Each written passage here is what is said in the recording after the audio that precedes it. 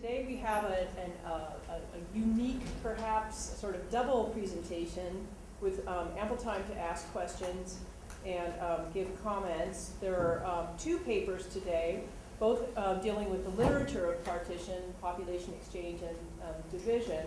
The first paper is by Asli Igsiz, who is a visiting assistant professor at the Department of World Literature at Simon Fraser University, and I hear will soon be joining the Department of Near Eastern Studies at the University of Arizona as a faculty member. Congratulations. That's quite a coup in this job market.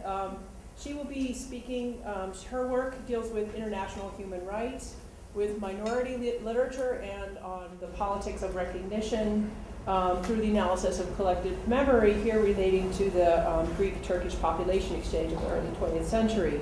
The title of her paper today is Reading Through Personal Maps and Recipes of Origin, Recollecting Fragments from the 1923 Greco-Turkish Compulsory Religious Minority Exchange. I'm also delighted to welcome Kyeong-Hee Choi, who is an associate professor in the Department of East Asian Languages and Civilizations right here at the University of Chicago. I'm ashamed to say we haven't met, even though we're colleagues, just a few buildings away.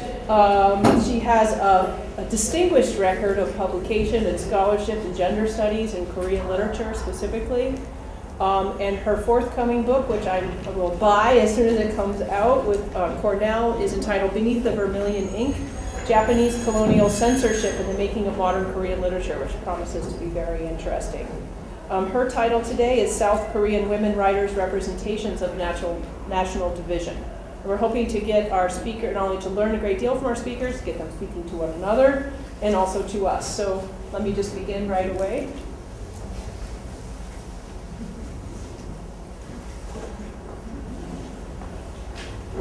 Thank you.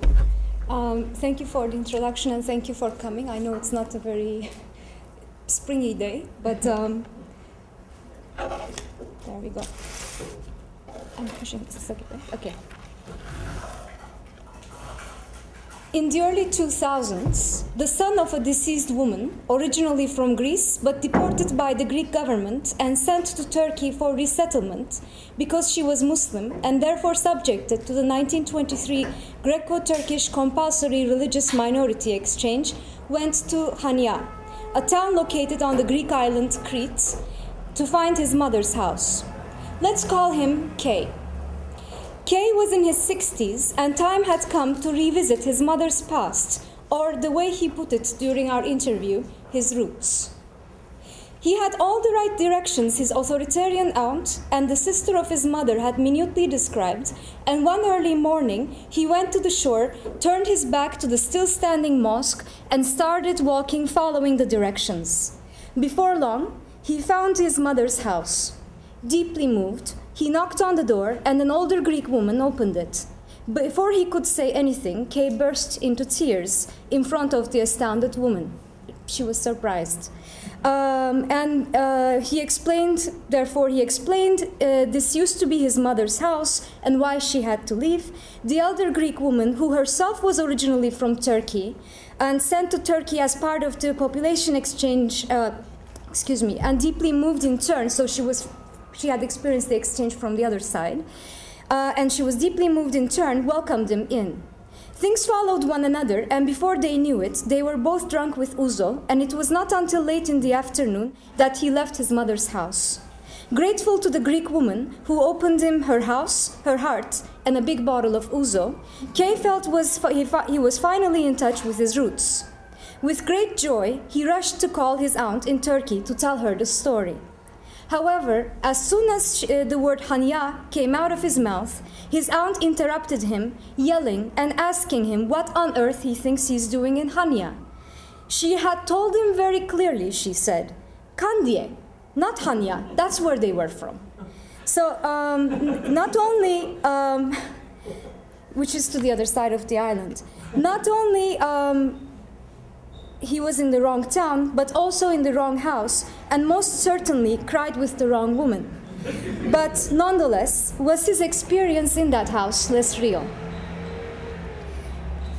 When I asked about why he chose to go to Crete now, Kay answered Crete had always been present in the family, but lately he felt the island was calling him. As much as Crete might have been always present in his family, as Kay states, because he didn't speak Greek with a Cretan dialect, the fact that he didn't know the difference between Kandie and Hania, that is his mother's hometown, suggests that the details of his family history are a rather recent interest for this person. But what is the significance of this anecdote for the purposes of this talk?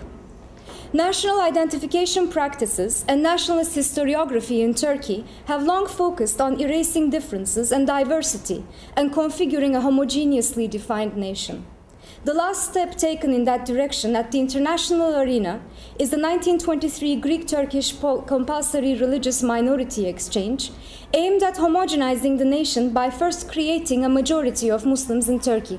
As you might know, the idea was to first create a majority of Muslims, then to secularize them. That was the Turkish Republic's project. And yet, while this was a step towards homogenizing the country, the incomers and the locals were not necessarily compatible. Neither such differences in identity nor ruptures like the population exchange found a public space for articulation up until recently. Over the last 2 decades, however, we see a change in this equation in some circles.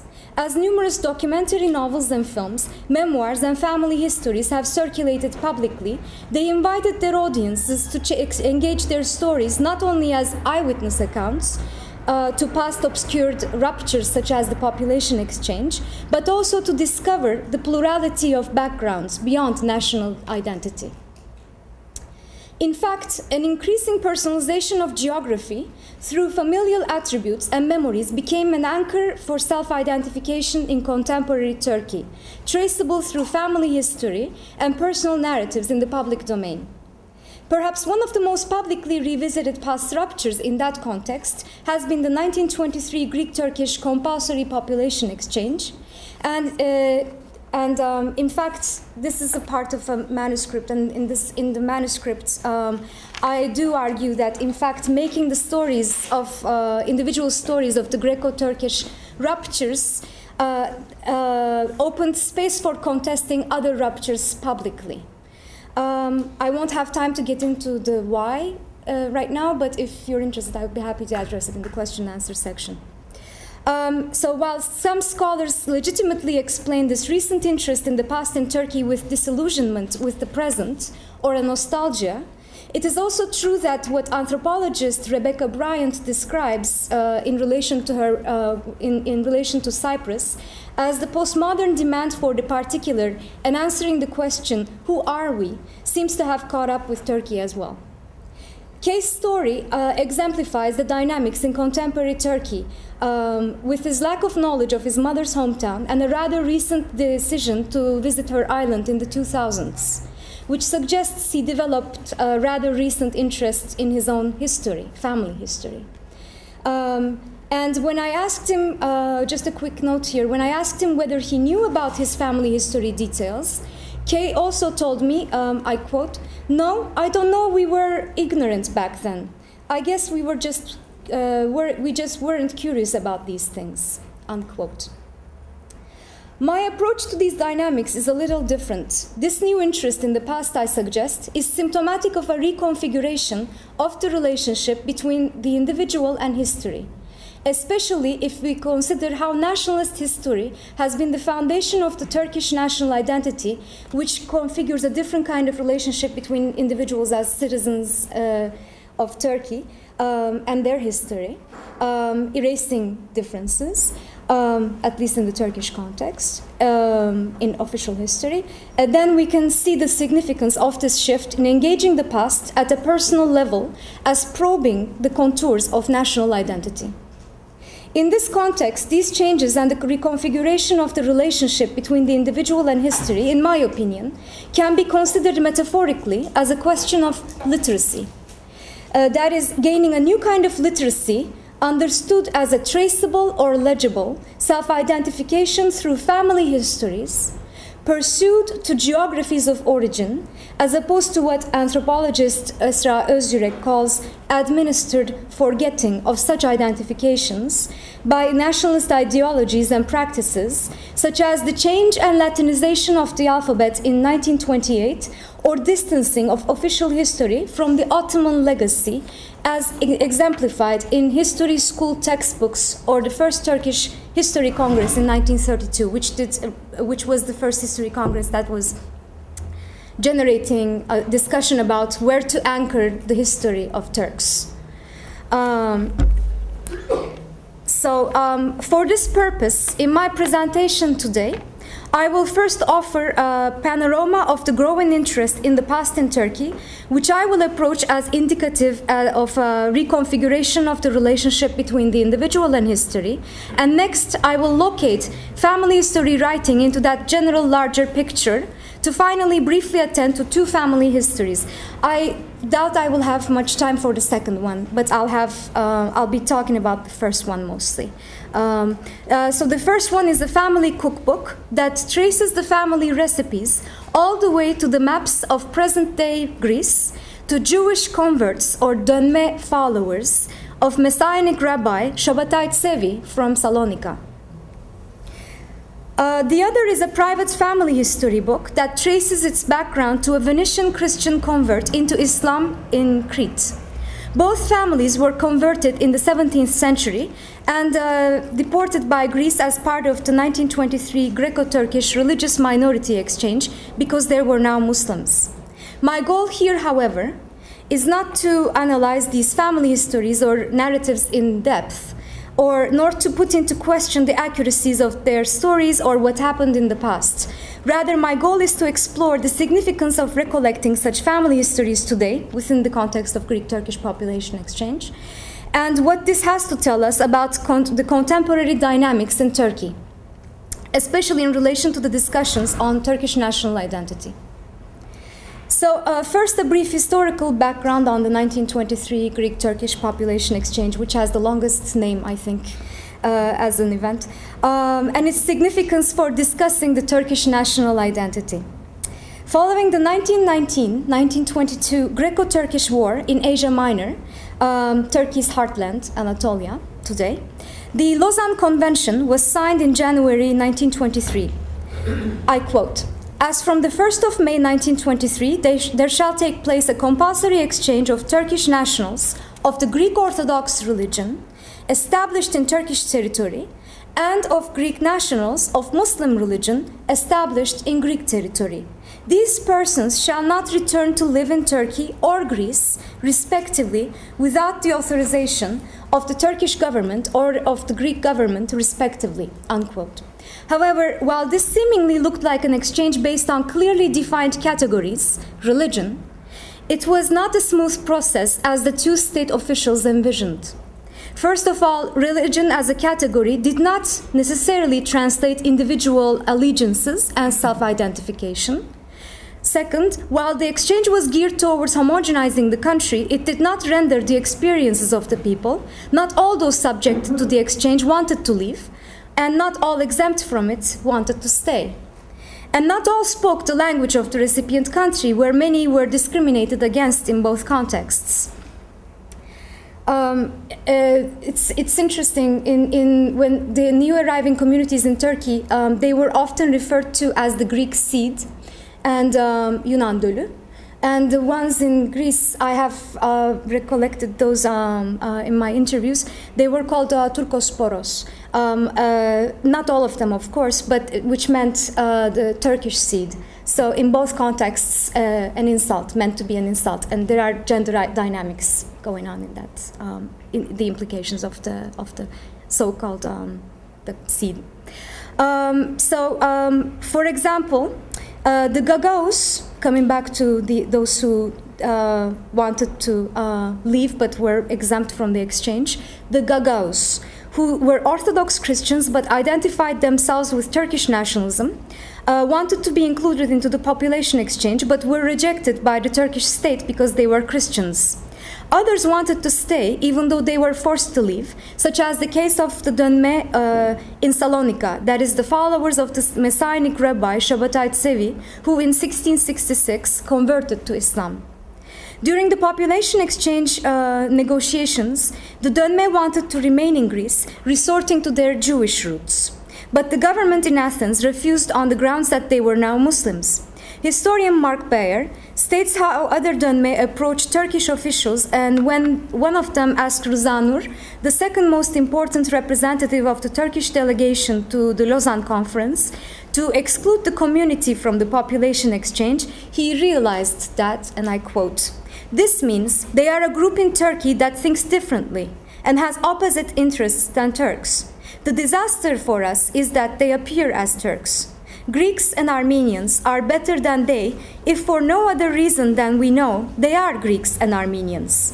This foreign element, this parasite, hides in our blood." Unquote. And upon the arrival of the Dönme to Turkey, the community has always been subjected to controversy, and not only it is still rare to find a member of the community to be public about it, like Esine'den, the author of the book I will address later, but also conspiracy theories are woven around them. Another difficulty with categorization, and actually most recently these conspiracy theories have gained a more anti-Semitic undertone in Turkey. Another difficulty with categorization was, for example, the case of Cretans. Historian Molly Green argues that after Venice surrendered to the island of Crete to the Ottomans, a large group of Venetians converted to Islam and remained mostly Greek speakers. This happens in the 17th century. Because there were no large-scale resettlements of Muslims from the mainland, she estimates that the majority of Cretan Muslims were in fact those who converted to Islam from Christianity, mostly in order to have a more, probably a more beneficiary status. Following the 1923 Greco-Turkish population exchange, when the Cretan Muslims were repatriated in Turkey, not all of them spoke Turkish, but Greek. In fact, some also managed to go back or to stay after the exchange precisely because they had claimed and obtained Italian citizenship, which freed them from the binds of the exchange. Cretan Muslims were also among the most discriminated against because they either didn't speak Turkish at all, or when they did, with a heavy Greek accent. So unlike the Dönme, where the question was the truthfulness and allegiance of the community through religion, whether they were really Muslims, in the case of Cretans, it was the Greekness attributed to them, probably because of their language skills. For example, various Citizens Speak Turkish campaigns were launched in Balıkesir, targeting against these communities, where most of which had settled, especially in Ayvalık and Cunda across from the Greek island Lesbos. A quick note here is that about 15% of the exchanged people coming from Greece were settled here, and more recently in Cunda, in that area, in the public spaces at 5 p.m. on Fridays, you would hear the national anthem. So it's almost like performing your citizenship. And in Cunda, you have an overwhelmingly Cretan and communities arriving from Crete and from Lesbos. Considering how in former Ottoman provinces it is very difficult to trace one's origin to any particular reference point, given the fact that there were dynamic population movements and resettlement policies, relocations and exiles, and of course, conversion, as I tried to address with a few examples here, it wouldn't be wrong to say that where one's origins lie becomes an individual choice rather than whether it is a private choice or a public one. And thank you. And these two may not always overlap. So one anchors one's self-identification by choosing a reference point. Then what can the trend of the growing interest in the personal histories and resorting to family backgrounds then, and choosing new reference points as a means for self-identification in public can tell us about the dynamics of today. Until recently, the widest circulating historical account was the National Historiography's version, perhaps most visible in history education in Turkey. Sociologist Çağlar Keyder calls attention to the impact of the population exchange on nationalist historiography because, I quote, "It had serious implications for the nationalist ideology that became the official historiography of the Turkish nation state. As the last step in the international arena toward homogenizing the Turkish nation, the exchange was excised from national history.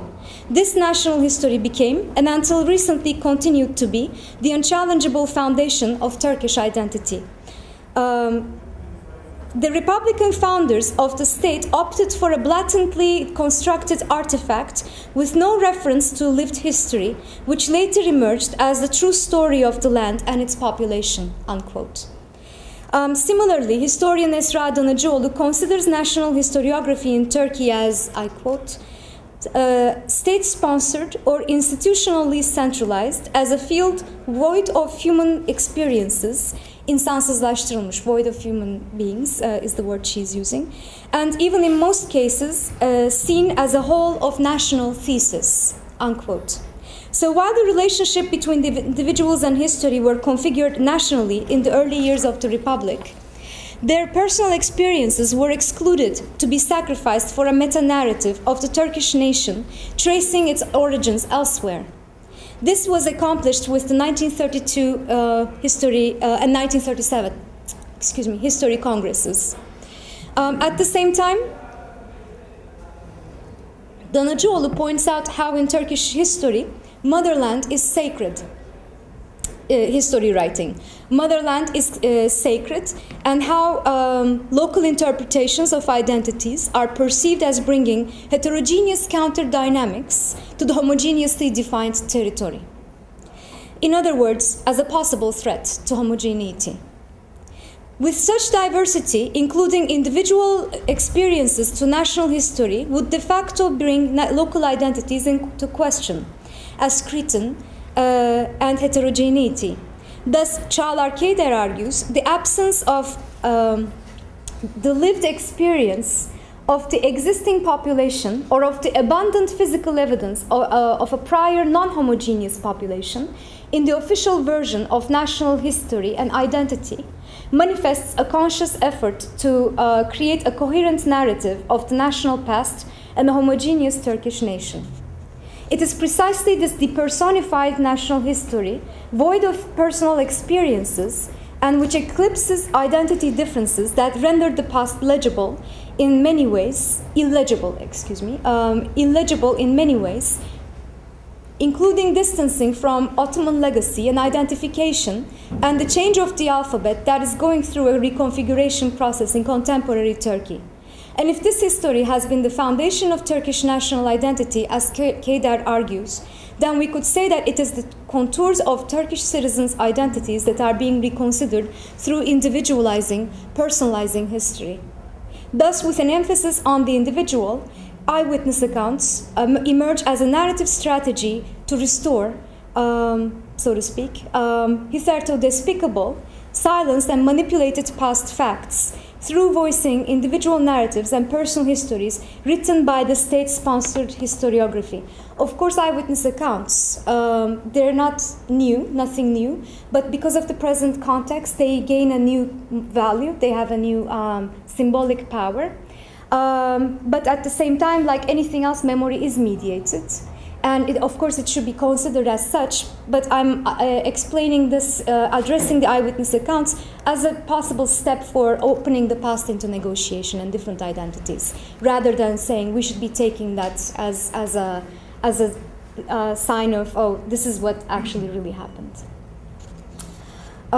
Within this framework, one of the first and most frequently revisited past events in contemporary Turkish public domain has been the Greek-Turkish population exchange, perhaps because it offers an opportunity to probe how realistic it is to homogenize a nation and enforce Turkishness. In this context, the position of eyewitnesses extend to that of informants, which has its own problems, of course, who are regarded as those who will unveil a past unspoken or unknown event, both in the public domain and within families. Thus, eyewitness stature brings a new kind of agency, that is the authority to tell stories in public, while oral accounts and testimonies are predominantly regarded as authentic documents by the public. In my interviews, it came across as such, shedding light to the past obscured events. Now, I would like to show a panorama of the recent interest in the past in Turkey to offer a general picture for this change, and oops, help. While we are doing this, I wanted to address this question. One of the things that is of most interest to me in this lecture series, and I hope we will have maybe more discussion about it, is I would like to look at the relationship between individual and history in the context of different partitions, and whether that could be a ground for comparison, to look into the dynamics of how this has been configured in different contexts themselves, in different geographies. Chicago. Thank you so much. Mm-hmm.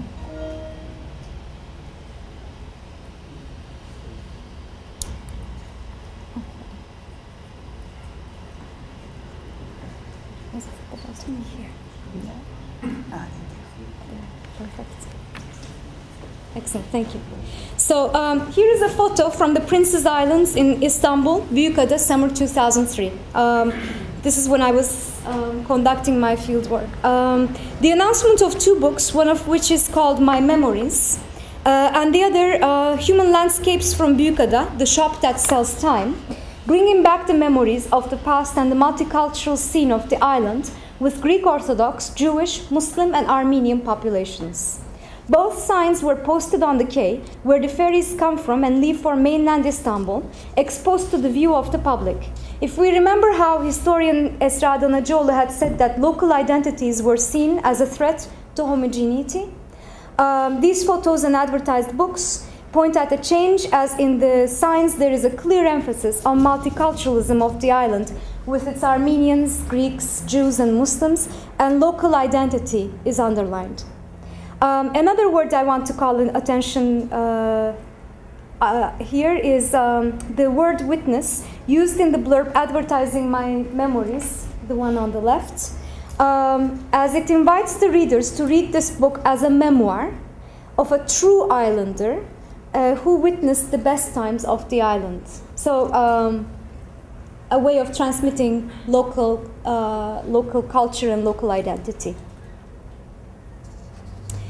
Here is another photo I took in summer 2003 at Pandora Bookshop, one of the most important bookshops in Istanbul.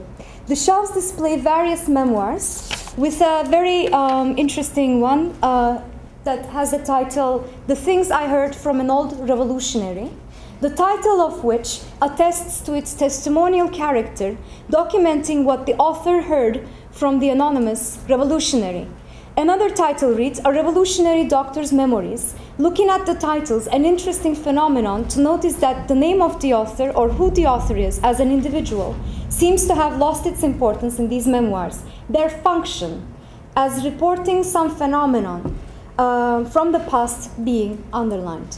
Looking at the titles, one decides to read the book according to the interest in the witnessed event, for the lack of a better word, at the witnessed event by the author, rather than who the author is. Thus, the author / witness is set as informant. There are two key points that are of particular significance here. First, while these books advertised in public spaces and displayed on the shelves of bookstores are configured as eyewitness accounts, they also offer a new historical literacy opportunity to their readers. Multiple accounts offer multiple readings of the past.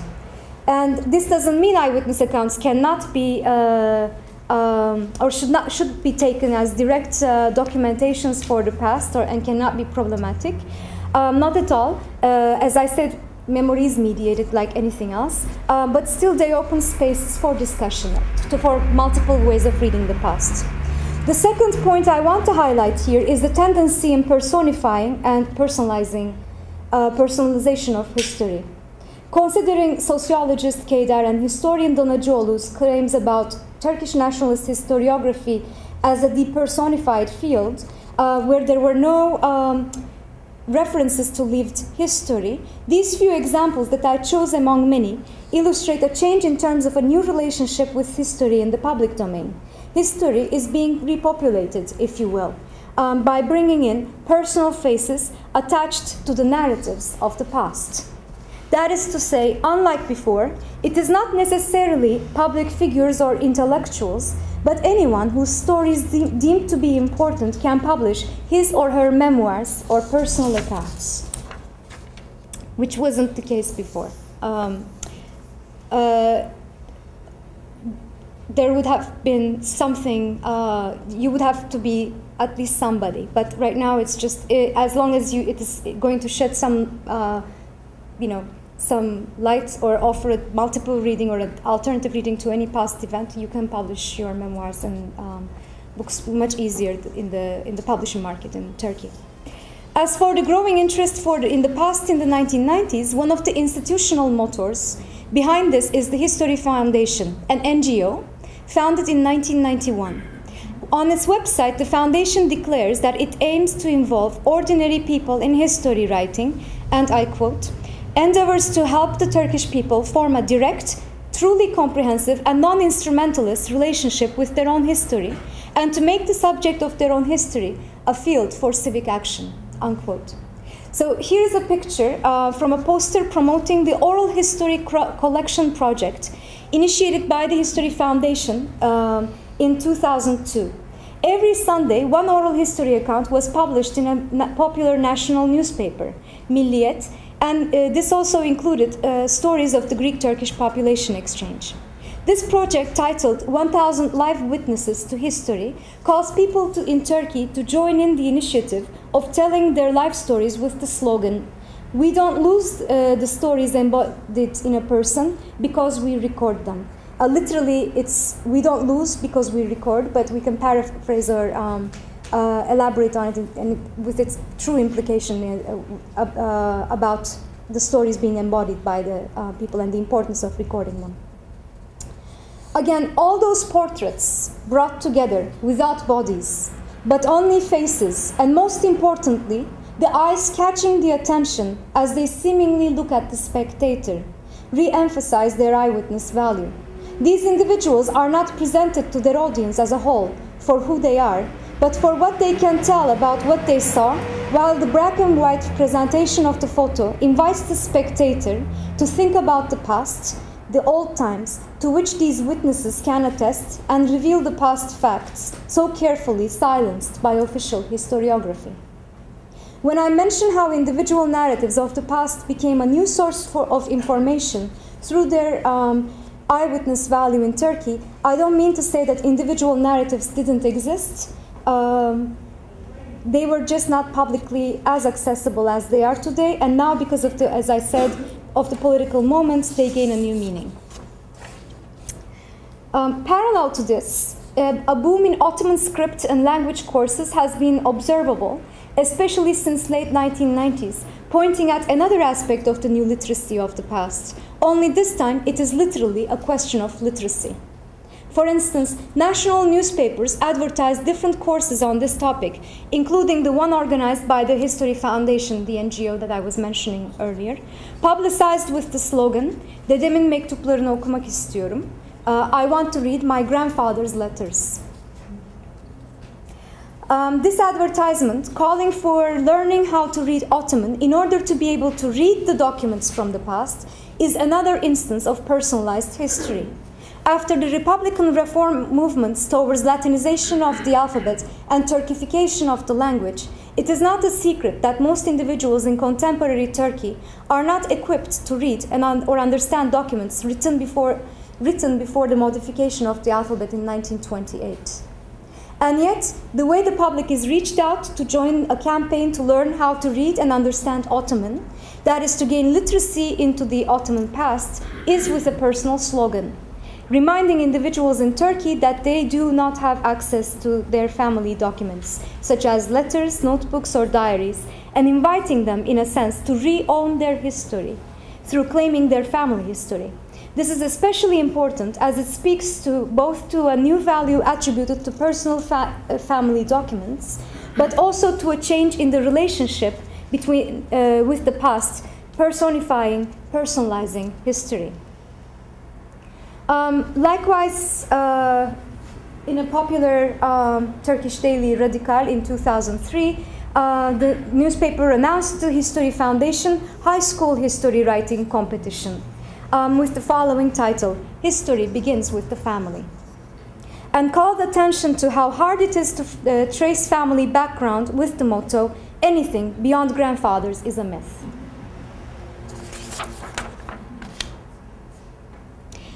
Again, a similar family history writing competition organized by the Istanbul Bilgi University and the foundation, History Foundation. I don't mean to be repetitive, but I just wanted to call your attention to this little blurb here. In that corner, a professor of history is giving almost like some directions as to how one can write family history.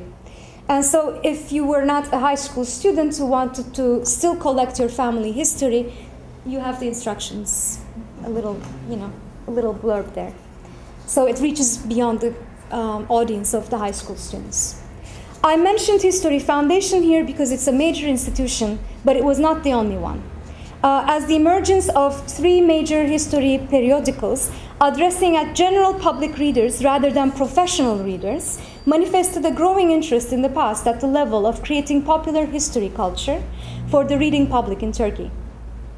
An escalating number of books, movies, and music albums have communicated and reintroduced the Anatolian past with and into the Turkish present, bringing the stories of past and present peoples of Turkey to the public domain, simultaneously opening the curtains of the past and raising retrospective questions about the present in an attempt to retrieve the oppressed stories and take lessons, possibly, for the future. In this light, I consider making personal histories public through family histories as cast against the backdrop of these changes, transformations in the public domain in Turkey. So there are different ways in which individuals would negotiate and act upon the reconfiguration between individuals and history in Turkey's public domain, and here is one of them. One of my interlocutors, Ali Onay, who considers himself Cretan, and recently established a Cretan Muslim, I should specify, now located in Turkey, recently established a home museum. When I asked him what inspired him to establish this home museum now, he said that more people seem to be interested in family history today, and that people like myself started coming to his house, so he set up this home museum to make the process easier for people like me. So here is you see the picture of the boat, Gül Cemal, that brought the Cretans to Turkey. Garments, some more objects and Ottoman documents on the walls, and underneath you have minute descriptions of what they are. And some more objects in his home museum. And he has also been interviewed by the 1,000 Witnesses to History oral history project organized by History Foundation, and his story has been published in the popular Turkish daily as well, Milliyet, as I had mentioned before. So he was one of those whose story had been made public about the exchange. So I really won't have time to get into the second one, unfortunately, but I'll talk about the first family history that I want to address in my talk today. Actress, translator, and author Esin Eden comes from a family in Salonika, Greece. Her books in English and in Turkish are different. The Turkish version, they are both cookbooks. The Turkish version is a cookbook memoir, whereas the English version is presented as a family history with several prefaces and historical notes about Shabbatai Tsevi and how to approach the recipes written by Nikos Stavroulakis, a Jewish Greek-American who lives in Hania, Crete, and who actually recently reopened the synagogue there for services. Unlike and he's also, Nikos Stavroulakis is also the person, you see his name there, he's also the person who introduced me to Kay, whose story I opened, who was in the Mistaken House and Town, whose story I opened this talk with. So it is Nikos Stavroulakis, also has a degree in Near Eastern Studies from the University of Michigan. Graduate degree. So unlike, so he was the one who actually asked Esine'den or who encouraged her to bring her family recipes together and to publish this book. However, unlike the English version of Esine'den's book, the Turkish edition does not mention anything about Shabbatainism. When I asked her why, during our meeting on July 1st, 2003 in Büyükada, the island I mentioned before with the signs on the quay, it's the same place, that's where she was, her summer house. And she answered me that the Turkish publishing company did not want to get into Shabbatainism. For this reason, she left it out of the Turkish version. This statement suggests that even though different aspects of the population exchange are brought to the public domain, there are still taboos in public articulations of identificatory differences, and the fact that some stories about a rupture start becoming public does not, we cannot actually assume necessarily that silences are broken around that event, precisely because just like anything else, silences are also not homogeneous. So you can reveal one aspect of it, but the other aspects of it might still remain less known or unknown, or not encouraged to be articulated.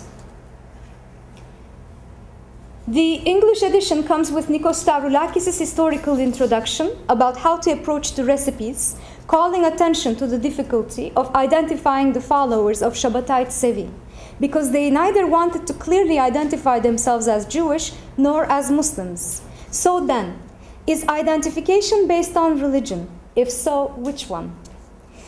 Is it geographic origin, as Selanikli, being from Salonika, the local identity? Is it linguistic, as Greek or Salonika dialect Ottoman? Or is it citizenship to a nation state, as Turkish? But then, how inclusive is this citizenship, given the differences, even, in the Turkish and English versions of the same book? For example, this photo that shows a relative of Esine'den in the Greek attire in the English version is omitted from the Turkish version. It's not there. And so all these questions attest to the complexity of identification and raise questions about what actually we might mean when we say ethnicity, which is a complex term, but also sometimes I find too easily articulated. The English preface explains how the recipes were taken from the notebooks of Esine'den's two great aunts, Sabire and Melek, written in Ottoman. With this page here, where you can see a copy from Sabire's recipe notebook decorating the page, I want to return to the question of historical literacy, that is the legibility of the past. In fact, when I met Esine'den, she told me that because the notebooks were written in Ottoman with a Salonika dialect, she had no access to them.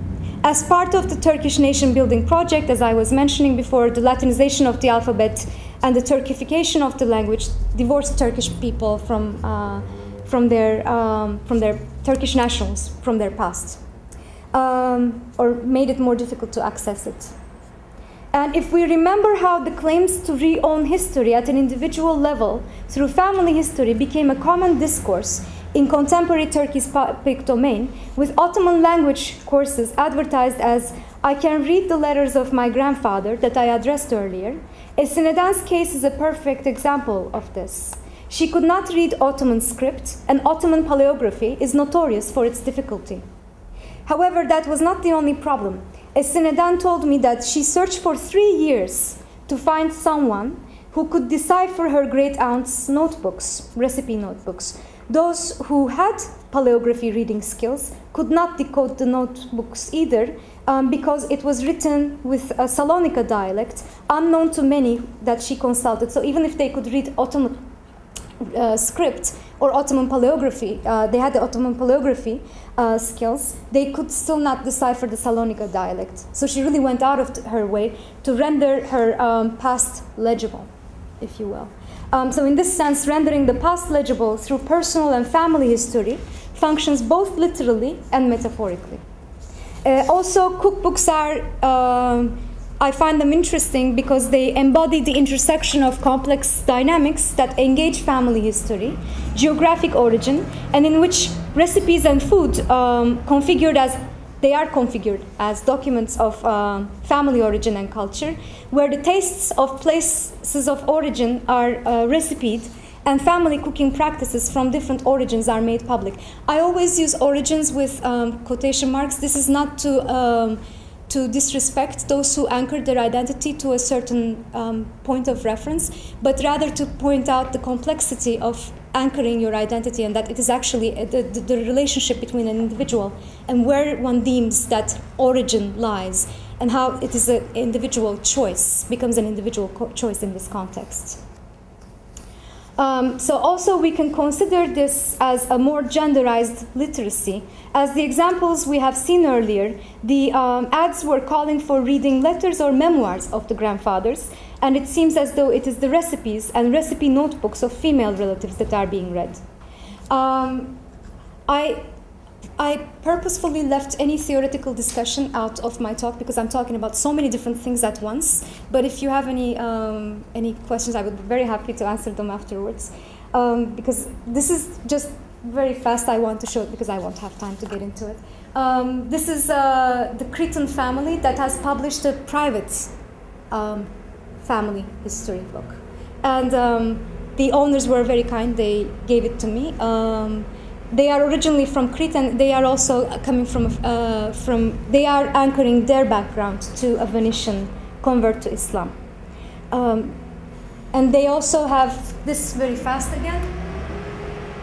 Not only they have recipes, but they're also talking about the herbs in Crete, which are, part of the culinary practice. The herbs in Crete, they are giving the Greek and then the Turkish translation.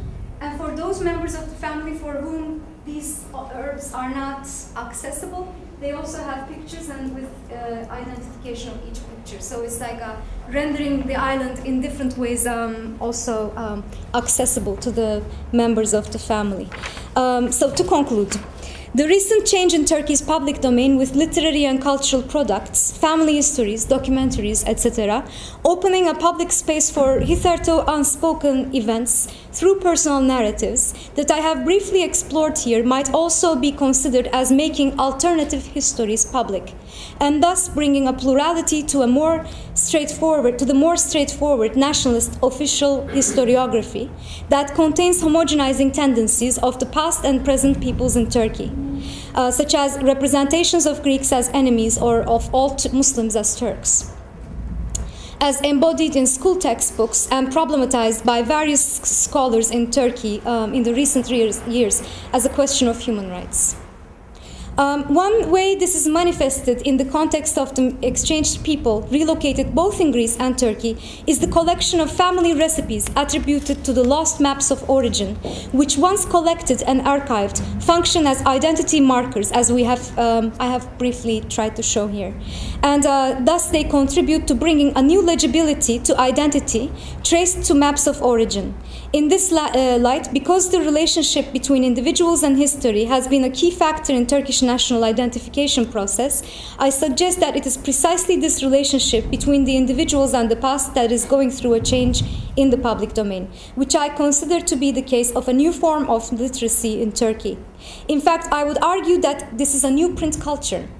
And manifested not only in the personal quests for a legible past through recollecting family history, engaged at a personal level, such as letters, photographs, and objects or memories, stories, etc., but also as a new kind of literacy manifested in how these personal histories that are now being made public offer multiple readings of the past obscured events, such as the population exchange, left largely absent in the official versions of national history up until recently, as well as the diverse backgrounds of peoples in Turkey beyond that of the Turkish national identity.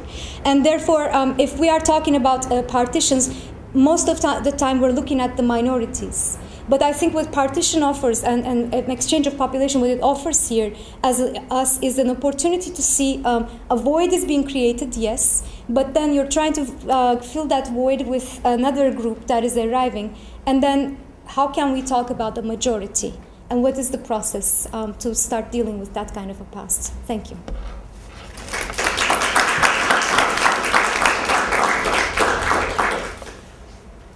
I'm very thankful to Evelyn and Kathleen Morrison and of course all the university for making this joint talk possible, thus enabling Asli and myself, two specialists whose areas of research are often linguistically and institutionally partitioned from each other in our own current academic settings.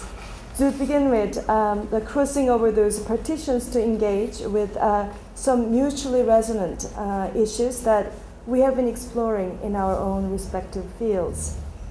In the next 20 minutes or so, because I'm a host and she's a guest, she has more time, I will take up some of the threads, the presentation that I think bear directly and indirectly upon those that I find interesting and important within my own areas of teaching and research, that is in the study of Korean and East Asian studies generally. Asli's talk focused on certain hitherto unspoken family legacies that are related to the 1920s Greco-Turkish exchanges of the population, especially from the religious orientations.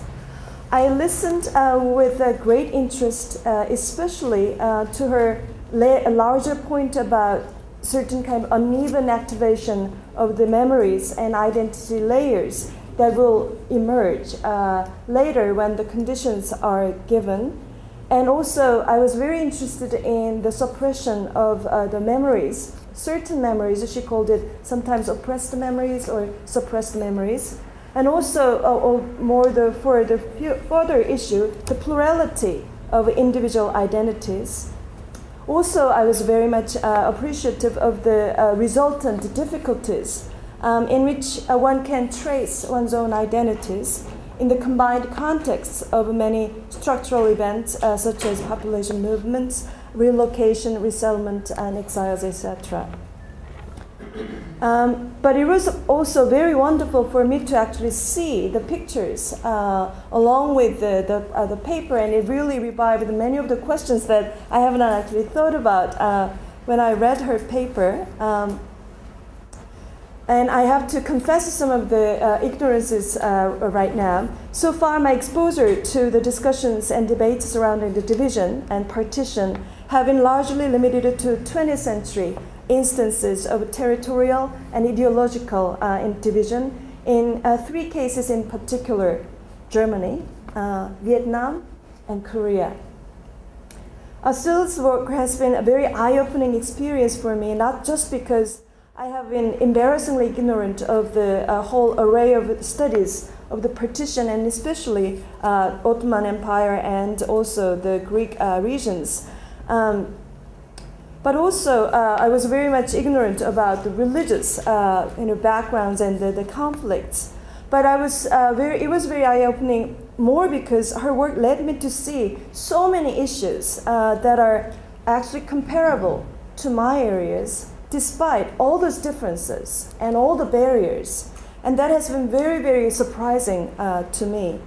To be sure, the reasons, processes, and unresolved and still live issues of what we may call partition effects or division effects might be vastly different from each other or one another in many cases. Nonetheless, I came to see that beyond the differences of language and experiences of the affected populations, their lived experiences, and also the desire to articulate their experiences, and especially around the eventful division and partition and aftermath, were often very similar to each other. More surprisingly, that the analytic language and conceptual tools that Asli uses are not very different from mine, with their roots in the Korean intellectual methodologies. Basically, I find that the ways in which individuals were subject to, absorbed, survived, and came to terms with the structural violence of division and partition do not overwhelmingly differ from each other. And yet, there are certain questions that I want to raise because I find very different kind of trajectories that Asli and I take on the issues. And of course, I have to acknowledge that there are structural differences and historical differences. And yet, I think I'm going into more of the more oppressive memories, whereas I think Asli seems to go into alternative memories. And here, I was very much reminded of the one question that Virginia Woolf asked before, when she was talking about how come that middle-class women began to write fictions in the 19th century, Victorian literature. All of a sudden, just women began to write. And I think that she was asking about the timing of this proliferation of the novelist discourses, and especially a new group that began to write. Of course, it was not their own stories, but and yet, I think Virginia could trace the living room structure, and where the middle-class women could have leisure and actually have a public life, sort of, opening themselves to the society. And I think that just coming back from that question, I have this kind of overriding question like, how come now? Why now? That these older groups began to look into all the suppressed histories. And I think Asli yourself asked the question to the person who had opened the whole museum, why now? And another line of a similar question would be, why now to us? I mean, we could be involved in various different projects, but why you and I have to trace these questions now? Does it have to do with the kind of archival openings that are coming from Korea or in Turkey or Greece? Or does it have to do with American academical development or the European discourses that have been allowing us to do? Or is it about leisure time or the emergence of the mass who could get into the means of production, computer, chips, and also many copies, copying machines? And I think that this really raises a very complex question about why now? But I'm asking this question not because I want to solve all these questions and issues, and also more or less I want to see some different kind of trajectories that your case and my case seem to kind of depart from. Basically, in my case, we don't say partition. We seem to English language for the Korean case of division seems to be division rather than partition. But I think again this really has to invite some of the inquiries, and this has to do with ongoing nature of suppression and ongoing nature of evolving openness to the past memories. I think that my main talk would be about the women writers' engagement with some of the family histories that they have been kind of harboring, not really expressing, and then all of a sudden from late 1980s and early 90s, they began to write new stories. So this kind of, again, asked me to think, why then? But I have my own kind of historical explanations, and I want to hear from you about how you actually historicize this kind of opening of these discourses. So I want to hear that. But before I hear from her, I want to just give you some example of some conditions on which I conduct my own research. Before going to the women's this literature, I brought 3 magazines that has exactly same kind of layout, and you can see that especially these first 2 issues, these are exactly same. And we say in Korean, 통일 문학, 통일 문학. Literature is 문학, 통일 unification. So it's called Unification Literature, and this one is about inaugural issue, and 2008 January. And it is exactly the same. And of course, here's a Korean peninsula here. What I want to ask you to actually not just to see, but touch around this clips after I circulate it is that you will see the differences. And so the differences is that one version is South Korean version and one version is North Korean version. And in fact, North and South Korean literary writers, not just them, but the writers who are scattered around the world, who represent Koreans abroad, got together and produced this magazine. And this is the second issue of the same journal, published in the July 2008, so this is number 2. And I didn't get North Korean version. So I cannot do what I want to do, what I could do with these first 2 issues. The first issue. The thing is that if you look at the inside, everything seems to be just the same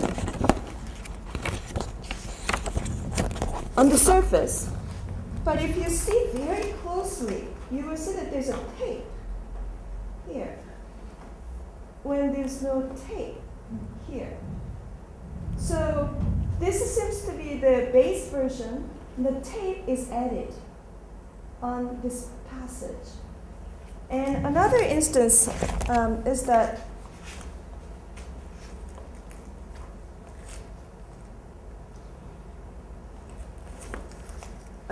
okay, there's nothing here, although I marked here.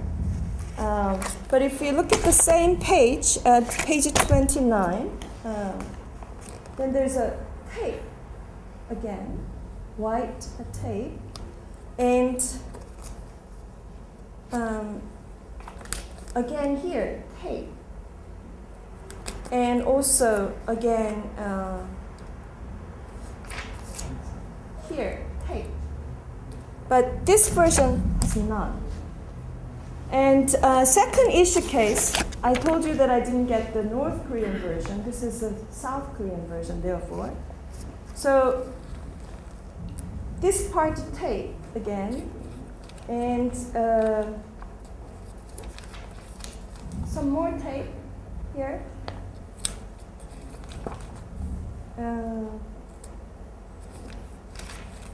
Some more tapes here. Quite a lot here.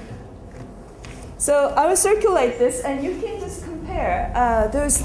What do these deleted parts or the top over parts actually mean? The example that in question, this is a Korean language, the magazine called 통일 문학, and it was published by June 15th National Literature Writers Association, which was officially established in October 2006 in honor of the 2000 June 15th Joint Declaration of Peace in Pyongyang, when the previous Nobel Prize winner President Kim Dae-jung visited North Korea and had a meeting with Kim Jong-un, who is the leader, dear leader of North Korea. So June 15th is a very memorable date. And around that commemorative date, the writers got together and decided to create the publication. But the word unification literature existed in North Korea before South Koreans actually adopted. And in fact, the magazine itself began to be published in 1989 with the same title. But then one of the parts that the North Koreans did not change, and yet the South Korean version changed, is about the origin of this journal. So the journal says that this journal is published in accordance with the agenda that is published through this joint talk between writers in 1906. And they actually began to involve the writings, not only the contemporary North and South and the writings abroad, but also writings that goes back to even 1970s, recovering and reclaiming their common kind of heritage together. When I first saw the South Korean version, I thought, that, wow, again, South Koreans censor more. But when I actually traced the parts where the censorship took place, it's about how to hold Kim Il-sung, the great leader who passed away. So it's 아버지 수령, so Suryang is the great leader of the nation, and that North Koreans call him, and South Koreans just excised those names. One could hope that there will be no deletion, but I take it as a very positive sign, in fact inspired by Asli's talk, because it's about coexistence. It's about coexistence of different perspectives and different kind of voices and different histories that developed, not in relation, direct relation, but also coexist with each other. And I think that the issue is not how to make a unified journal version, but actually have a talk, continue to talk, to produce this type of magazine together. And I think the most undesirable part is not about how much is censored, but probably the prospect that one party will just walk out from the editorial meeting and decide not to meet. I think that's the kind of most fearsome part that I'm afraid.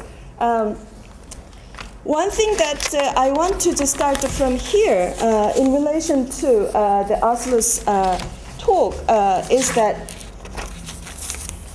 in this kind of environment, the Korean literature's history itself has been subject to division.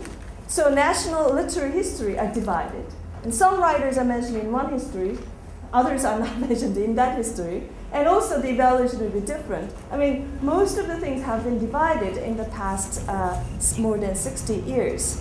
And in that kind of situation, I began to actually notice some of the differences in which the women's bodies, the memories hold certain kind of aspects that have not been really spoken out in the major legitimate official spheres.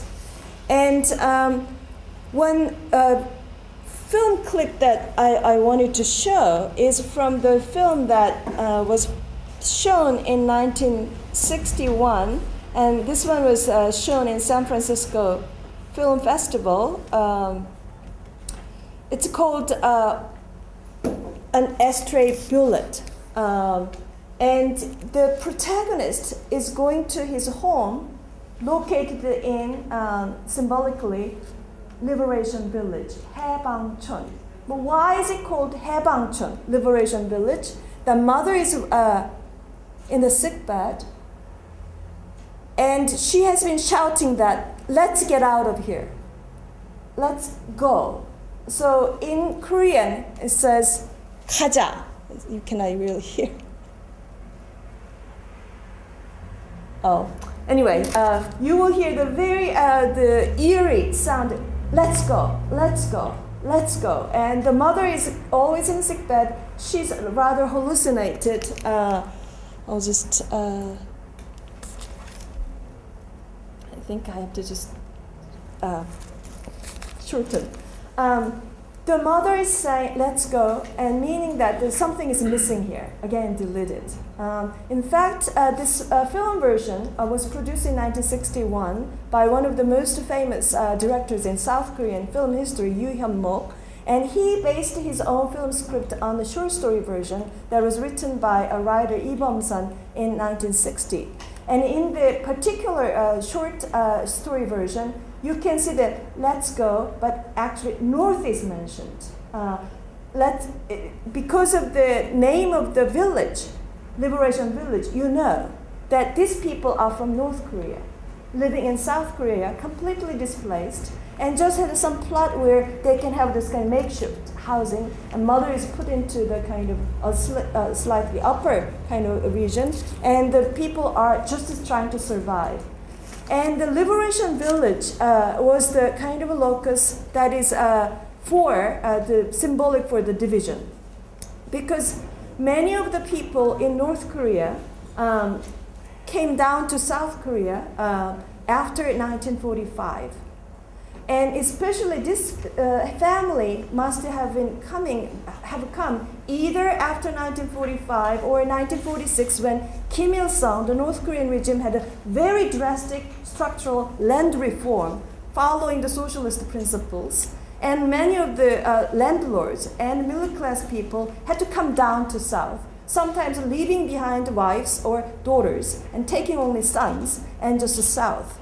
But in this family, the father is missing, the old father, but the eldest son is going to take over the family. And the mother is always remind the son, your home is north, let's go. But the whole split between two generations is about how much you can actually claim your past. And mother is completely kind of ignored from now on. Although the sons and daughters are trying to filial, it just doesn't work.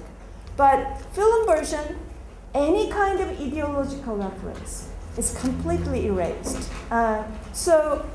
This difference between short story version and film version can be traced to how much the genre would be exposed to the public. Short story version would be, of course, limited. Therefore, the regime would just let any kind of ideological remarks just printed, and the movie is another.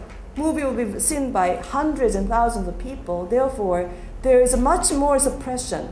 But symbolically, the mother here, mother's words, that's the only words that she says in the film.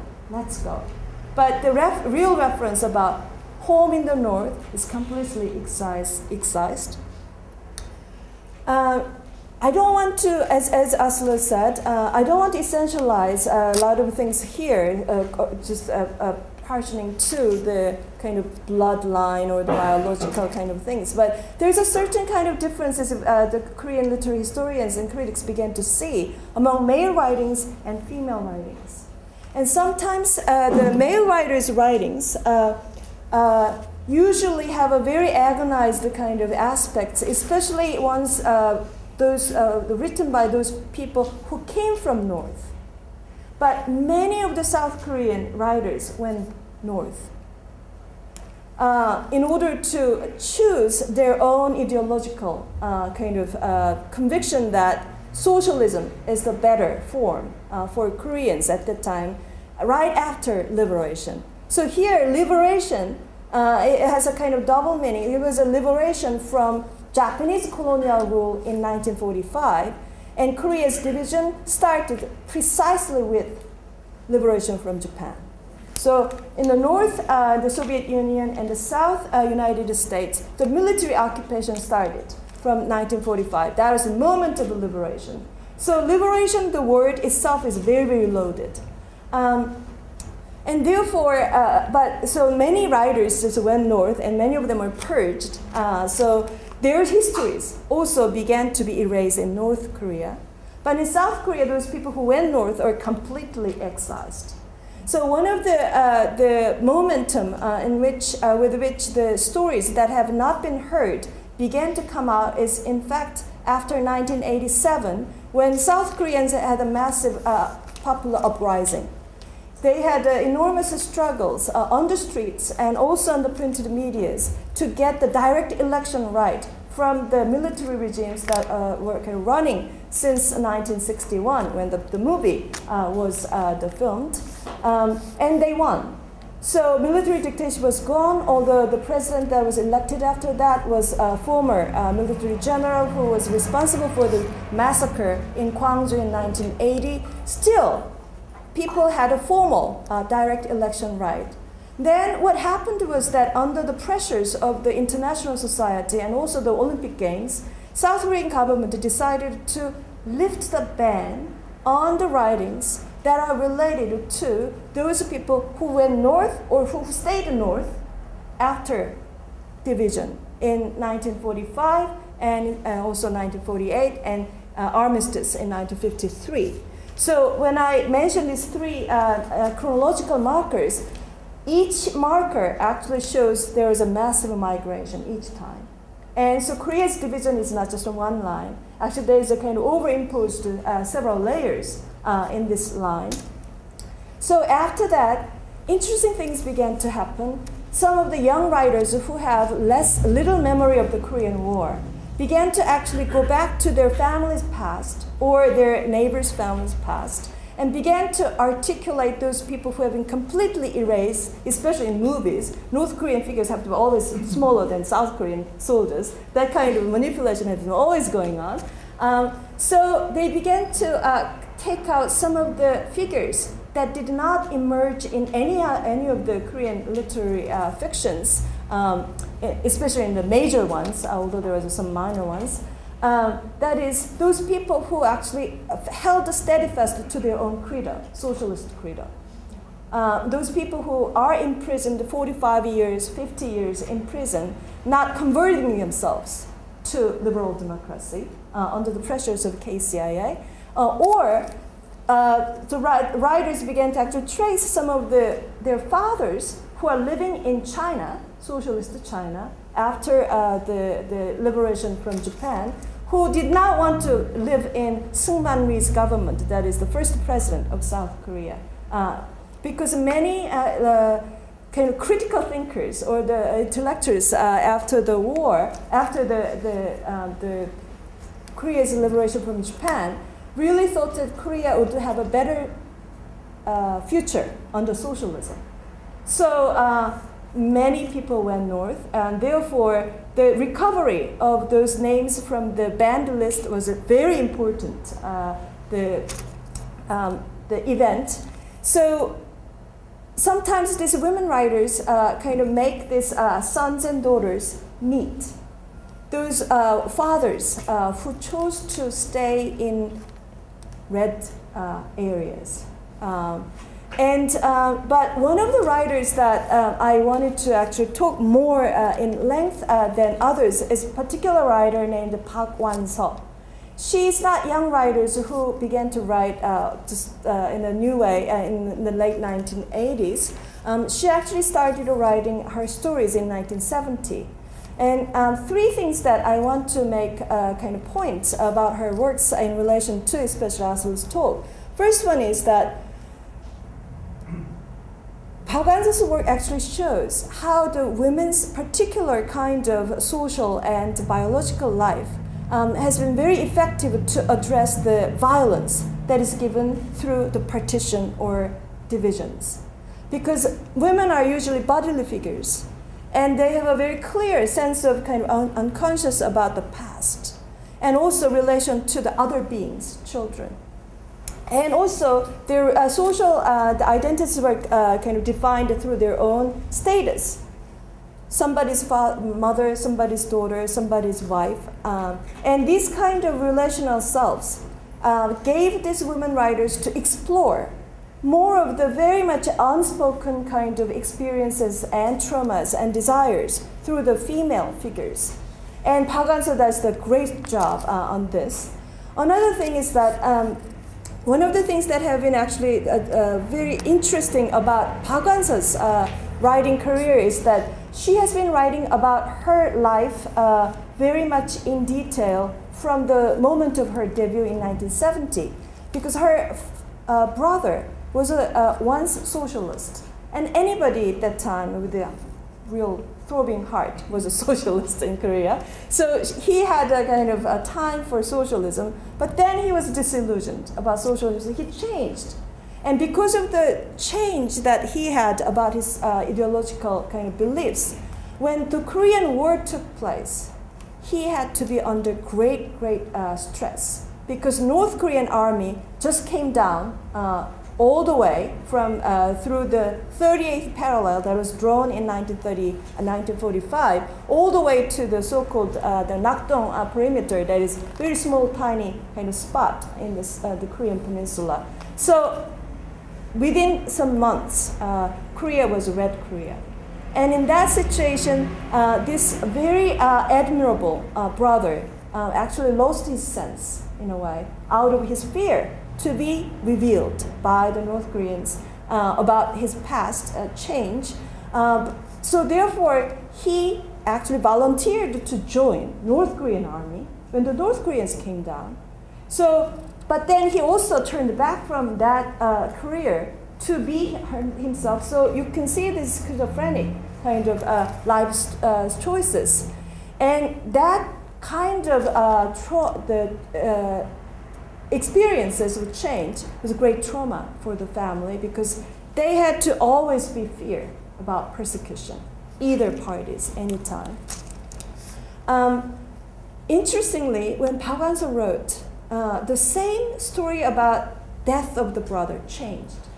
So when she wrote in 1970, there was no ideological mention about the protagonist, the relationship with the dead brother. The brothers were just dead on the bombing. When she wrote her story in 1981, actually a North Korean officer appears in the story, and the brother is shot to death by the North Korean officer. But when she wrote a long fiction after 1987, 1989, and after 1991, her own mother died. She wrote a long story, and in there, the real truth came out, and her brother was not killed by or any kind of this North Korean soldier, but he had a kind of accident with a bullet, and he was dead. But the reason why I trace this trajectory is that memory is not just still there to be excavated. In fact, what's happening in the society actually provides rooms for revealing or concealing the kind of suppressed truths. And Park Han-seo's story actually shows that women had to be always more fearful about these consequences. And as the democratic situations got better, more stories are coming out. So in the rest of the time, I will just show you who she was, and I will end the talk. But, Tina, okay. So the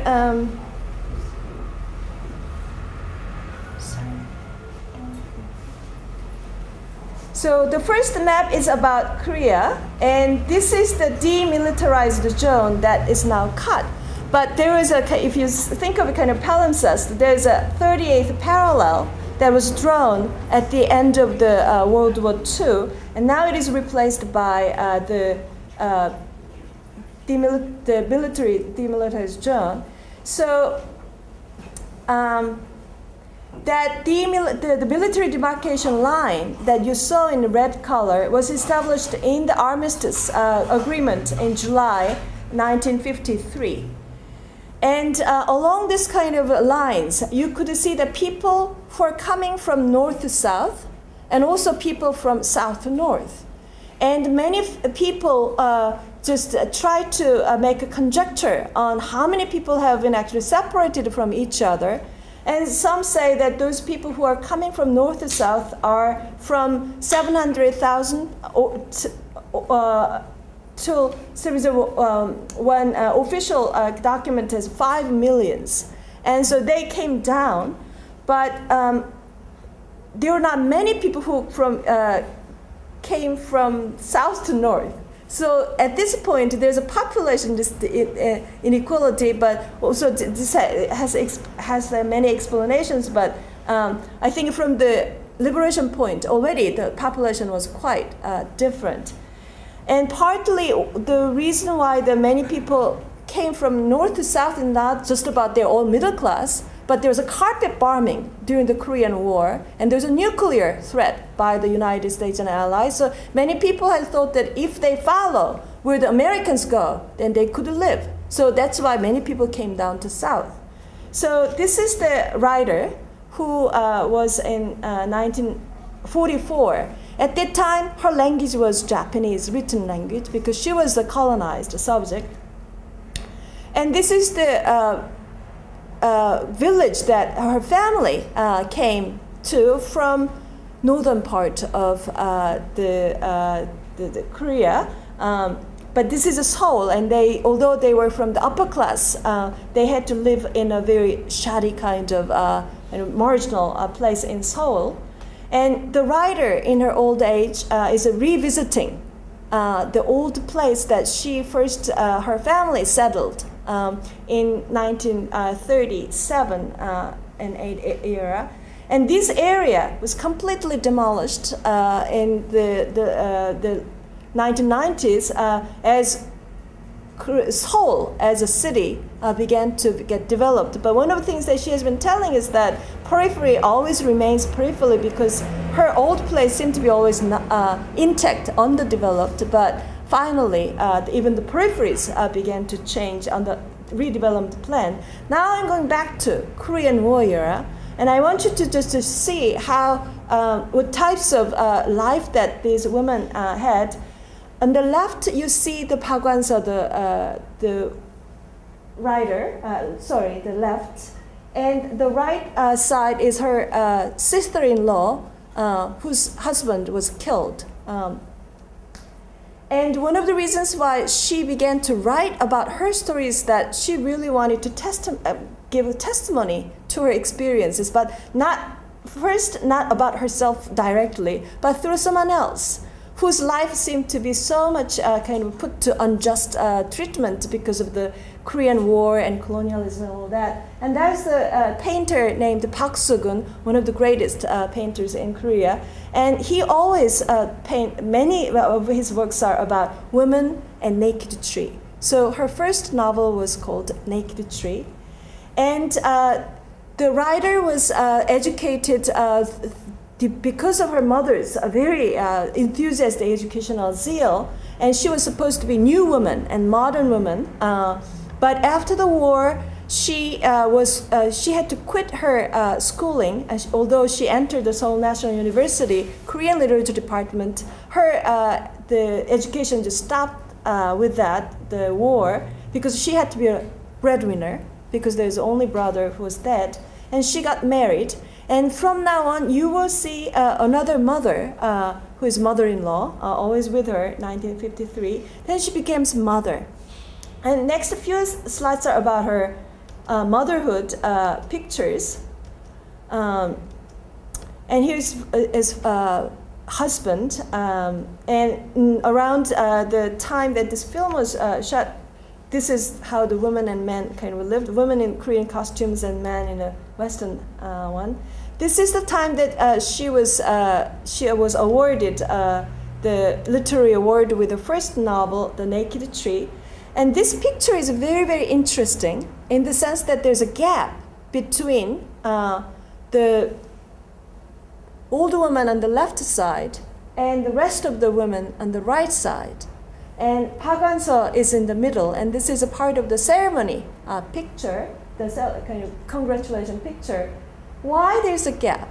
This is about this women's peculiarity. I think in men's pictures this would not happen. But on the right side, there are in-laws. And on the left side, she's a birth mother.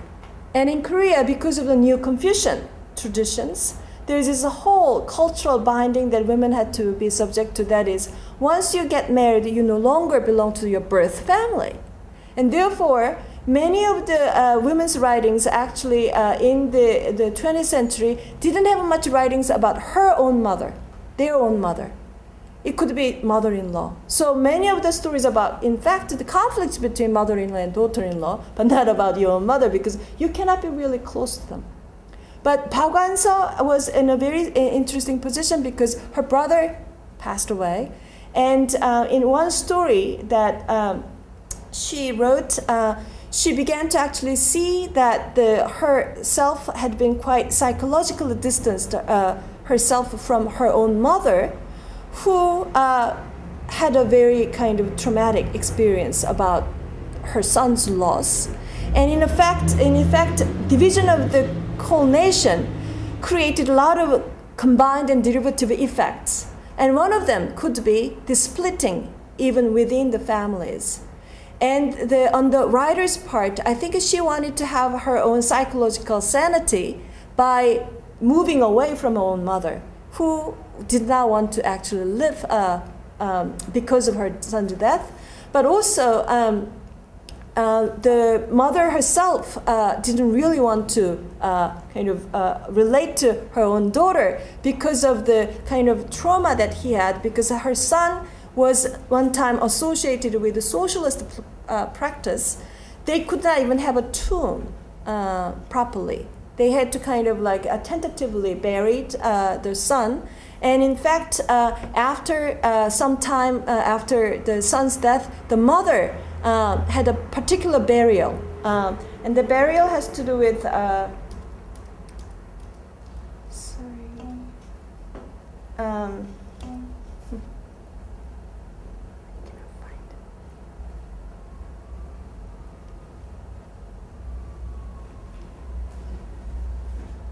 so if you look at this map, this is a 38th parallel here. And now DMZ line goes this way, this crooked line here. So her family, her hometown, was located in the north of, the south of the 38th parallel, but north of DMZ line. In other words, for a while, they could visit the hometown, but after the division, especially for a kind of consolidated through the armistice, they couldn't go. So what did the mother do about her son's body?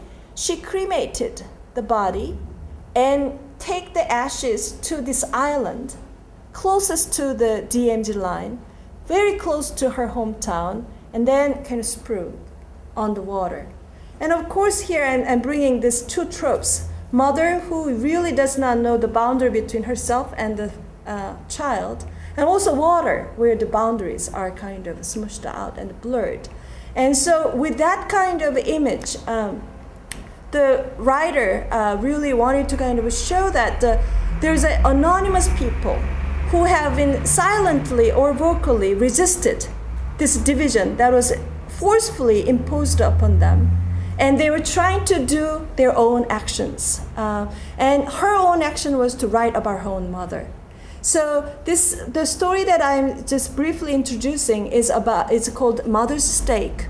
And one of the things that is very remarkable about this story is that set in a kind of a timeline, it's a trilogy. Last sequel of the Mother's Stake is actually about eulogy or the tribute to her own mother, and it was written after her mother. And the story ends with her mother's own name. It is a very bizarre line saying that from early on, I thought it very strange that my mother's name did not have this particular Chinese character called transparent or clear, suk, that is used for female names. Rather, the suk, that Chinese character, that mother's name had a meaning of sleep. So sleep suk, not clear suk. And it was a very interesting kind of ending. But the reason why this ending is important is that, in fact, the whole trilogy, Mother's Stake 3, is narrated by the Ohun daughter about her mother's death and funeral, but usually taking the motif of sleep and body. In fact, her mother's name was Ki Suk. There's a Ki meaning body, Suk, sleep. So the writer actually wove her own mother's life with her mother's own name, motive, and kind of like played with that kind of motive all throughout the narrative.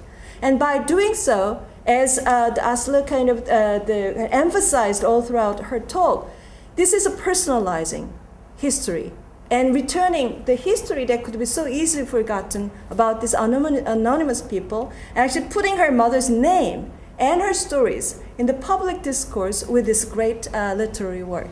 Thank you.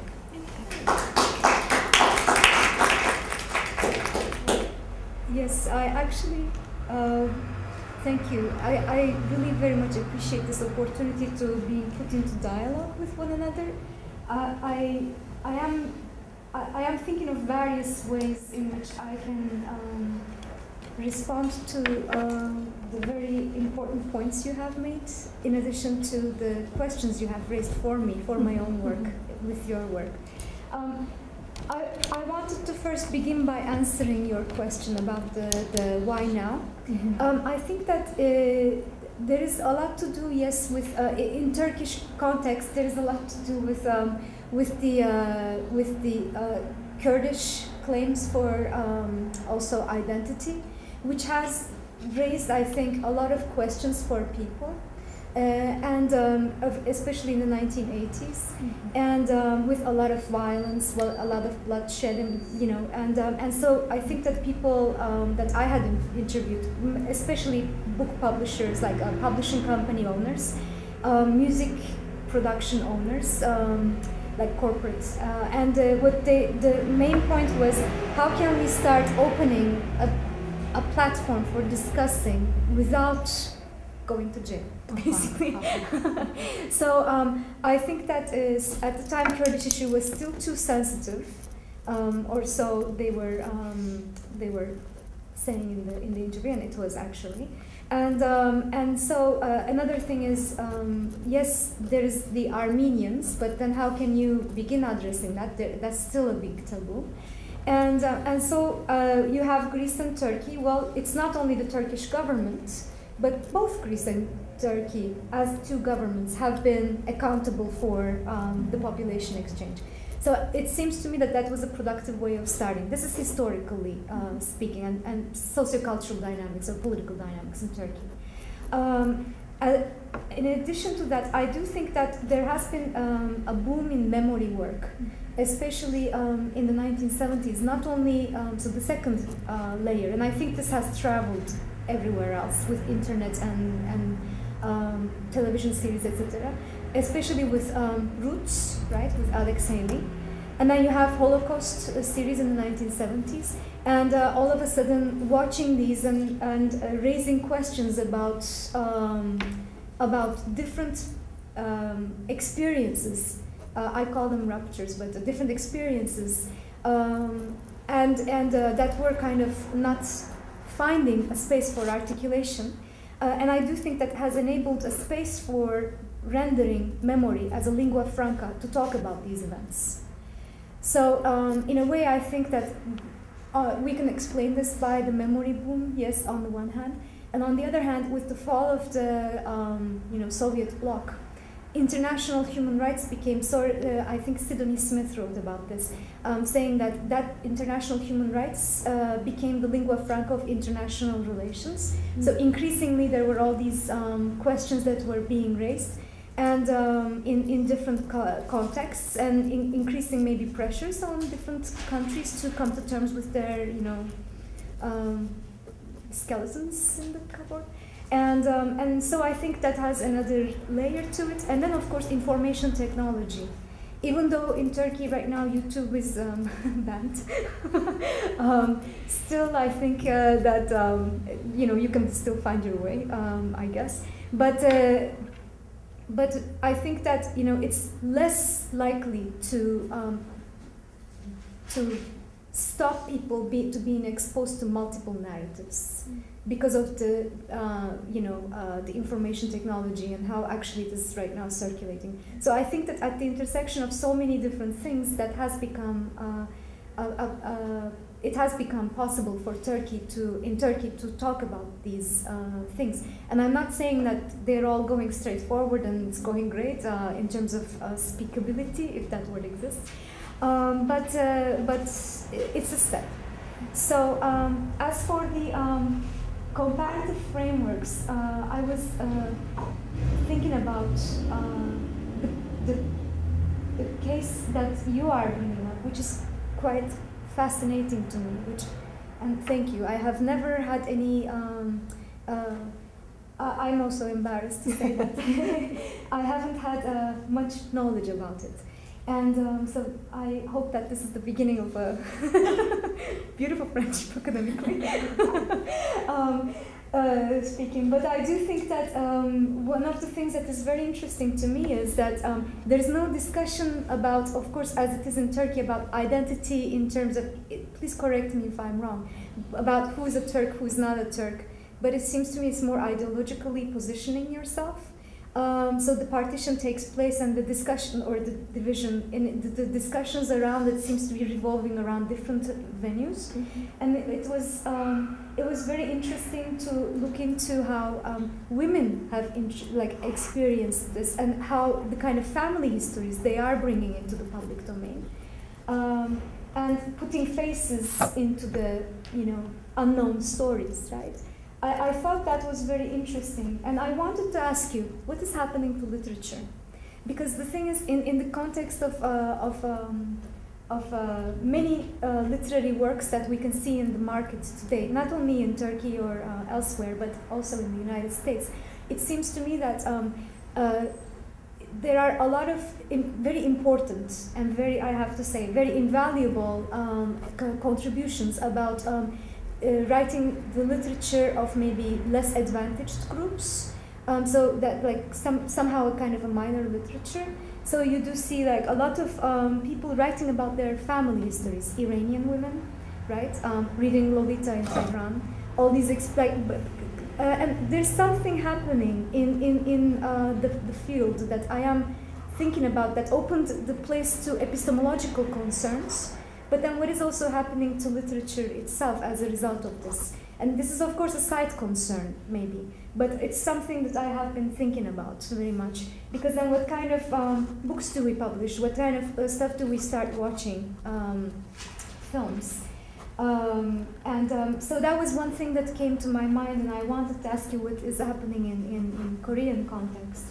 And also another question I had was, you have shown beautifully the erased parts and that selective erasure of two, the same, but they are banned or maybe didn't want to expose their reading publics to the same things. Mm-hmm. So they were selecting different things to erase or put the tape on. And so my question is, yes, there are many things that are being erased. Yes, there are many things that might, it seems, mm-hmm. That are put in the side.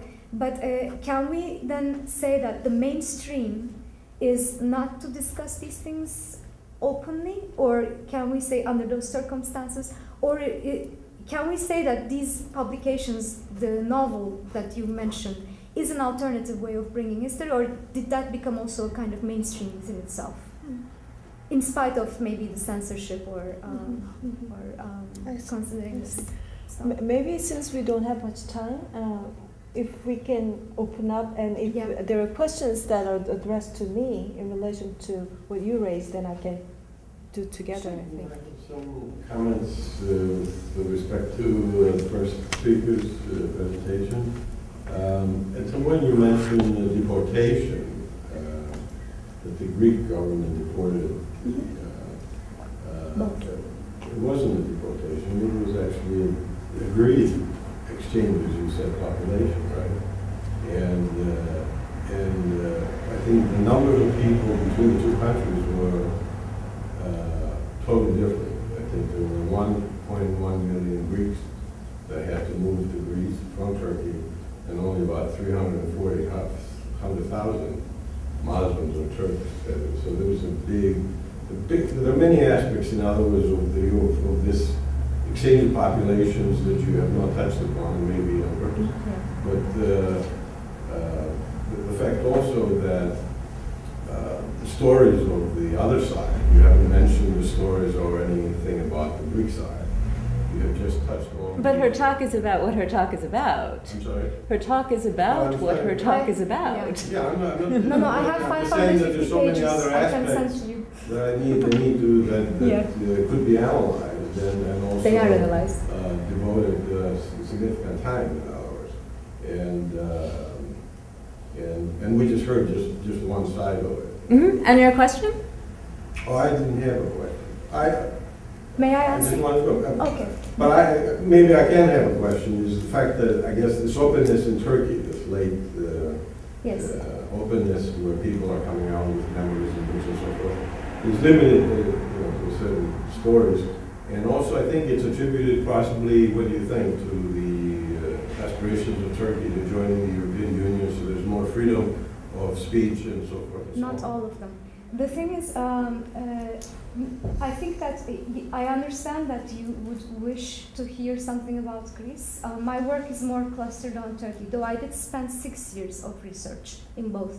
And my grandmothers are from Greece themselves. Mm-hmm. And so, and one of the things that I have to say is that in Greece and Turkey during the population exchange, yes, you can say that the numbers are different, but I would invite you to go before that, to go to 1912, 1913, right before the Balkan Wars, when Bulgaria, Greece, and Ottoman Turkey, they wanted to exchange their minorities, but then the Balkan War erupted, and a lot of people who were already living there had already left. Right. They were already not, but you raised this question, so allow me, please.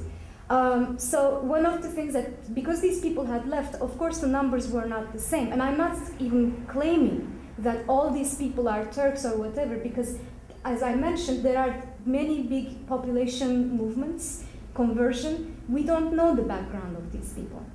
But they were Muslims and they have left, right? After the Balkan War. Yes, there were a smaller constituency that were left in Greece. And actually it is not accurate that during the population exchange 1.1 million Greeks have left, because many of them had to flee for their lives before the population exchange already.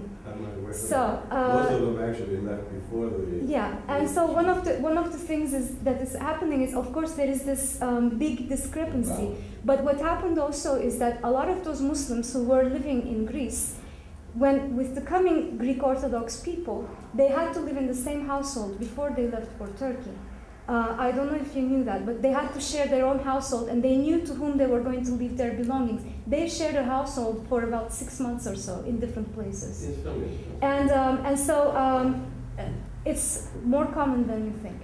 And because they didn't have any place to locate these people because of the numbers, right? So that's one thing. The other thing is the exact political legal term is deportation.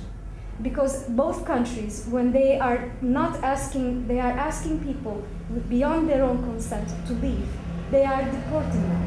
And so, and there is no, and they have both done it. And so it is the exact term. Yes, it was agreed upon, but it doesn't change the fact that the legal language was deportation. So, but I do thank you for your question. It allowed me to elaborate more on my points. Thank you. Yeah, I'm going to take my prerogative as the organizer to ask a question. Actually, It was very striking. One of the things that came up is that in the case of the population exchange, the basis was something that was essentialized. Religion, well, to some extent was essentialized, even though there were obviously converts, especially to Islam, who went to Turkey. And in the case of the division of Korea, it clearly wasn't.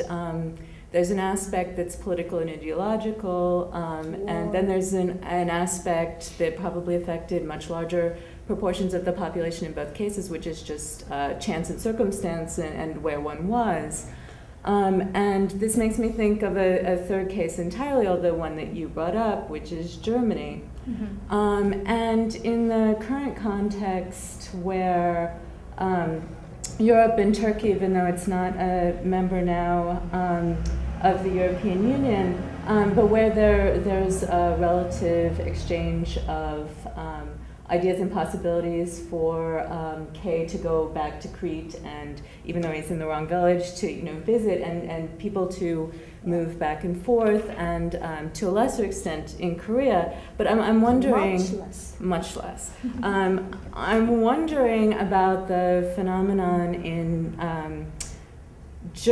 how each of you would sort of think about the prospect of the phenomenon in Germany during reunification, of the creation of what they call the well on the head of the people, and sort of how that relates to things that you see in contemporary sort of literary expressions. I think it's maybe more relevant to the Korea case.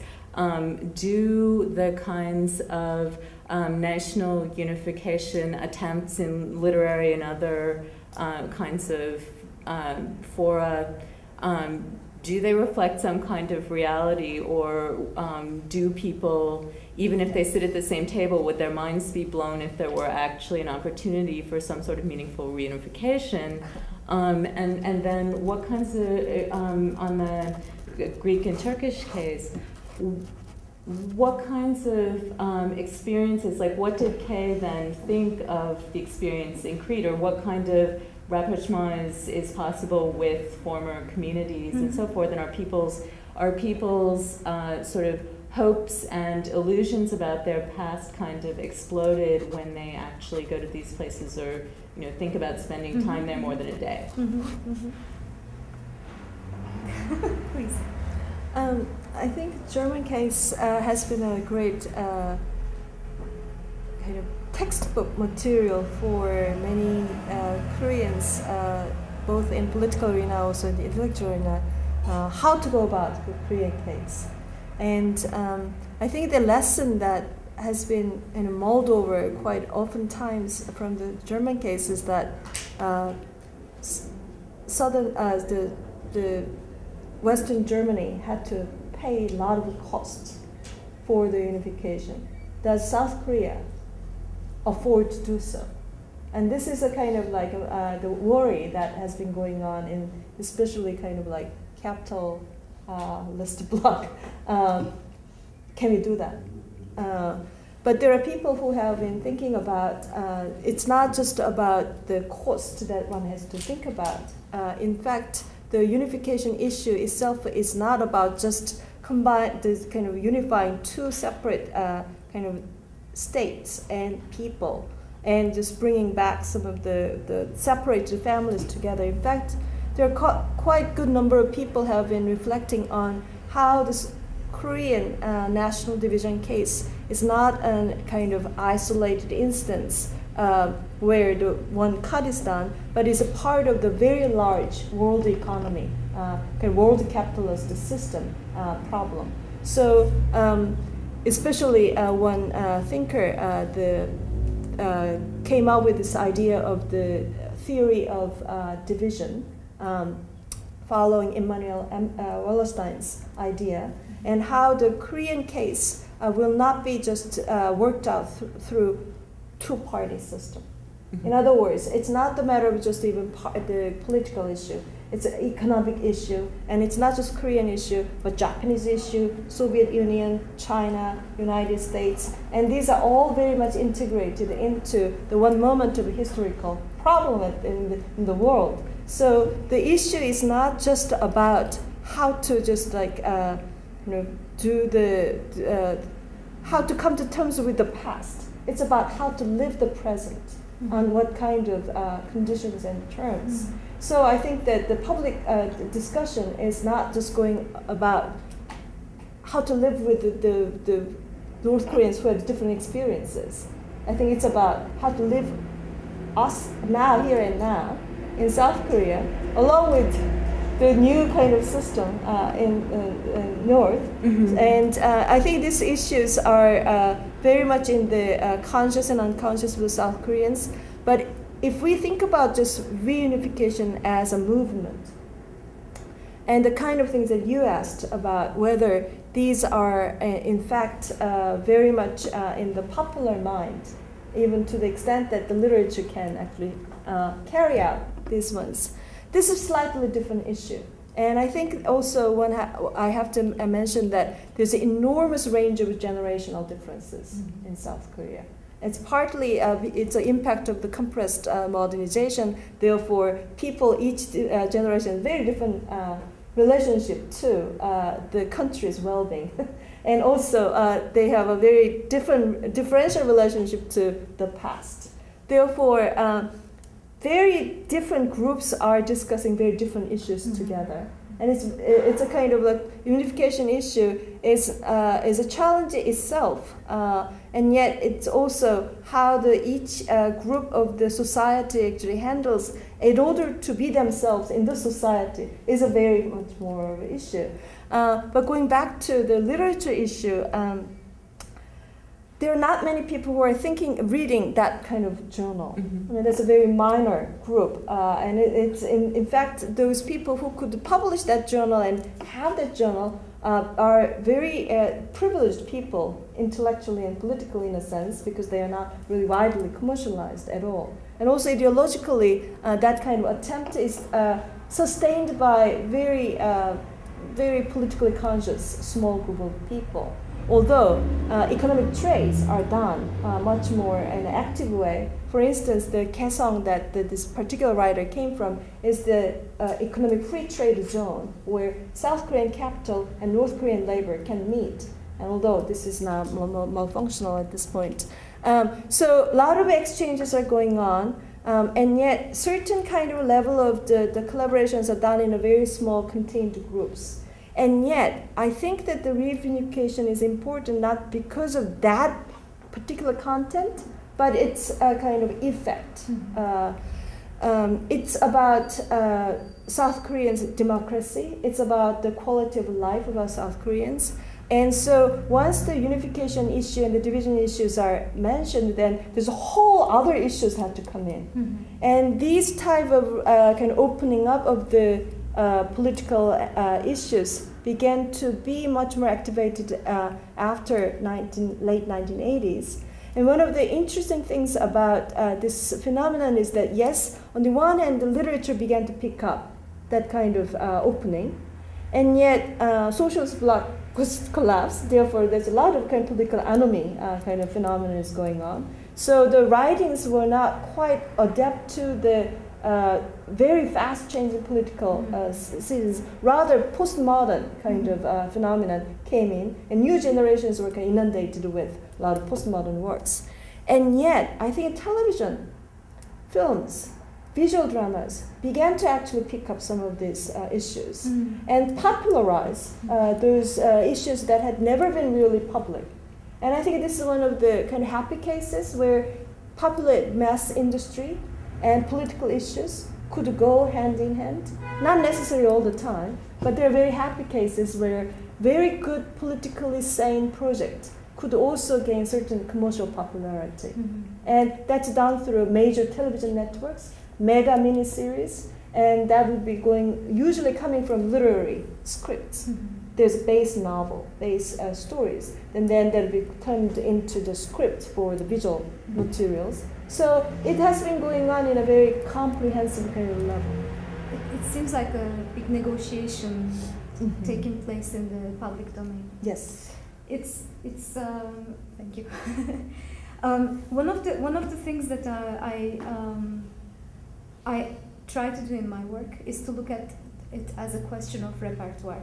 Repertoire as a dialogic space that is something that is being shaped every time a person is being exposed to something, and whether you reject it or you take it, it's your own personal choice, of course.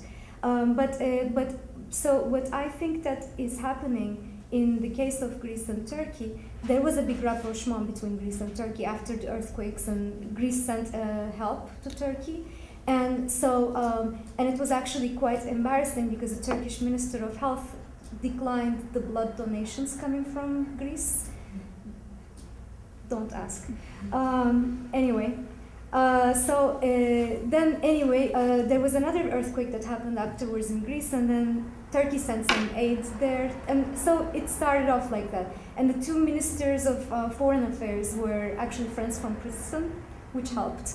So not maybe necessarily as a negotiation, so a unification, but more I think as a question of opening the repertoire to the evil other one.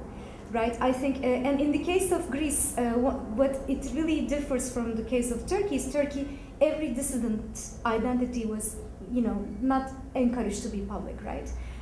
Erased, if you will, in the official history. In the case of Greece, those people who came from Turkey to Greece, they were archived as early as 1950s. Penelope Papayas, who is teaching in Bolos, she's an anthropologist. She's working on this. She has worked on this, and so it's like as early as 1950s they are archiving it. But and you see that there are a lot of books written novels, etc. about the experience of the Hellenic experience in Turkey. But what was missing from that picture was those who left. That is also now beginning in Greece. In the late 1990s, but especially 2000s, in Greece you see now more books being published about the coexisting communities and being beyond the path. So it's another, I think, a contribution to the repertoire because people started going back and forth. And it was one of the things that I encountered which was amazing to me. Every time I would ask in Greece any person who had arrived from Turkey, they would all want to, I was very lucky, very, very kindly welcoming me and asking me questions, and they were all willing to share their stories. But one of the things that was interesting is how were the Turks? They were terrible. But how were your neighbors? They were great. It was the same thing in Turkey. When I was speaking to the people who had arrived from Greece, how were the Greeks? Terrible. How were your neighbors? Oh, they were amazing people. So it's again a question of repertoire. How you phrase it? And I have to be very careful about how I should be phrasing my questions because you can get the answer you want just by phrasing the question. So anthropologists know all about that better than me. But so I think that in that case, maybe not a unification, but a more inclusive repertoire shaped between the interactions of individuals and the public domain. I would say is happening now. It's exciting. That's great. Thank you. We're really out of time. We're actually about 10 minutes over time. So I encourage people to get some food and if you can, ask the speakers any other questions that you have. Thank you. Thank you very much. You. Kyeong-Hee and Asli. Thank you, Maureen. Thank you.